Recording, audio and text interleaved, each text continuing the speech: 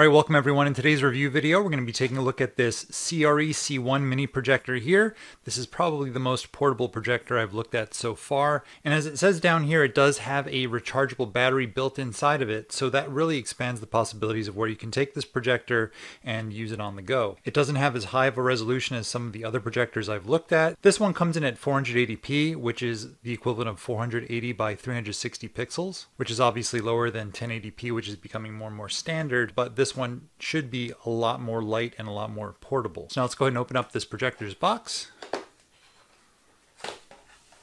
and see what we have inside. So we have a manual here, and looking through it, it's not written in the best English, but again, the projector's pretty straightforward, so I don't think we'll be needing this. Let's dig in a little bit further.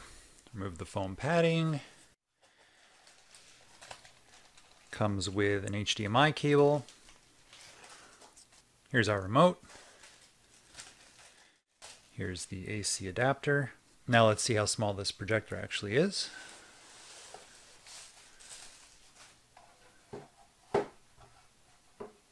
Yeah, so that is pretty tiny. I like this little carry handle. It's kind of like leatherish kind of feeling. On the back here, we've got our DC in, USB, HDMI, and auxiliary port. On the top, it looks like we have our power button. Let's take a closer look at the remote. The remote opens from the side.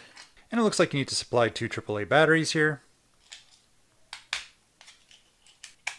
And I'm just going to go ahead and hook up the DC adapter here to the back of the projector. Red light turns on the back. The CRE C1 mini projector's fan is not very noisy, but I'll move the microphone a little bit closer so you can get a better listen. All right, now that we have the projector powered on, I'm just going to go ahead and flip this around, see if we can focus on a short throw.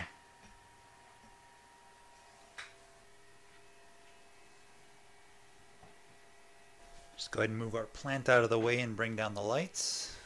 So surprisingly, you can get a focused image really close. If I take this distance measure here and take a look, I'm only about 24 inches away from this wall right now. So that's not bad. If again, if you're trying to use this as just a really portable projector, they bill it as great for like kids and stuff like that. If they're just trying to project from their phone as opposed to staring at their screen all the time, this is actually really nice. So let's see how this works with the remote here and select English and see what sort of things we can do in the setup, if at all. There's the menu screen. Let me just change the camera angle here so you can see this a little bit better. And I'll come in a little bit tighter. See what sort of things we have under settings. So we're on standard picture mode. These are all pretty standard things, so I'm not going to waste time looking at that. So let's hook up the HDMI cable, and I'm going to try and hook this up to my iPad and see what the picture quality looks like. So here I'm just going to go ahead and use this USB-C adapter. That gives me USB HDMI and USB-C out. I'm going to hook that up to the HDMI cable coming from the projector. I'm going to plug this side into my iPad. So now, as you can see, I have the mini projector connected to the iPad. I have one of my videos queued up from YouTube on the screen right now. I'm going to go ahead and hit play.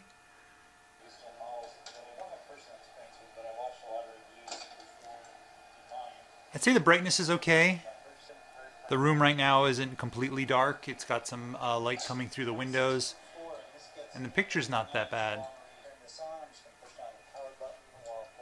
But it being only a 480p projector, you can really see the gaps between the pixels. So as long as you're understanding that that's what you're getting with this projector, you should be fine. But if I come in a little bit tighter, you can see the grid basically between the pixels.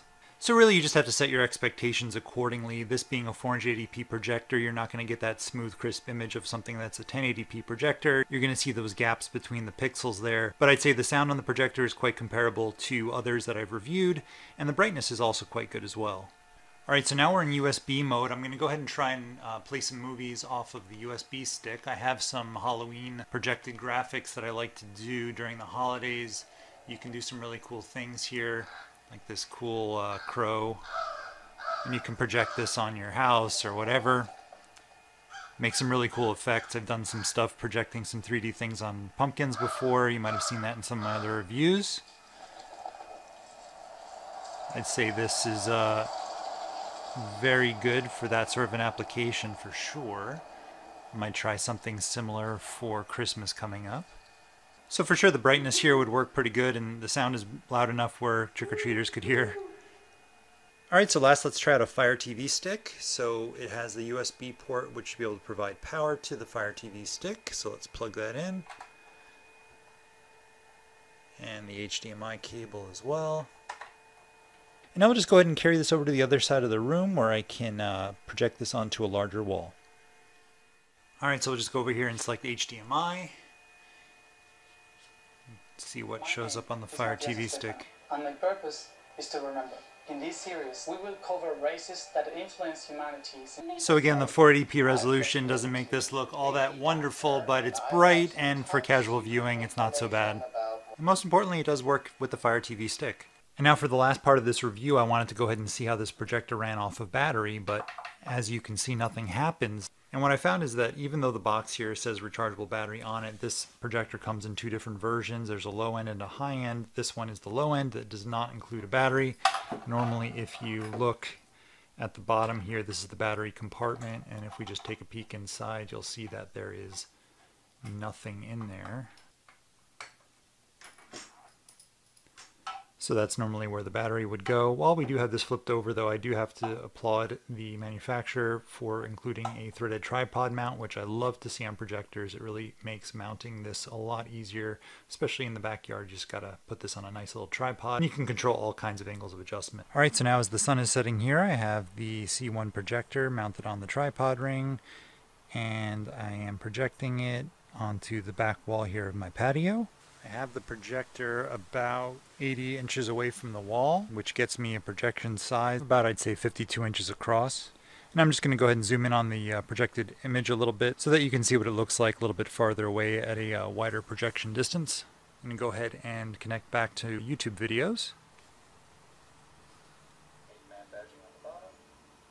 So again, the problem with the lower resolution is that the text, as you can see here at the top of the screen, is a little bit blurry. And you can definitely see the gaps between the pixels on the screen. But again, for casual projecting at night, not bad, especially for this price point. So I hope you enjoyed this review of the CRE C1 mini projector. Let me know by subscribing or clicking on the like button below, and thanks for watching.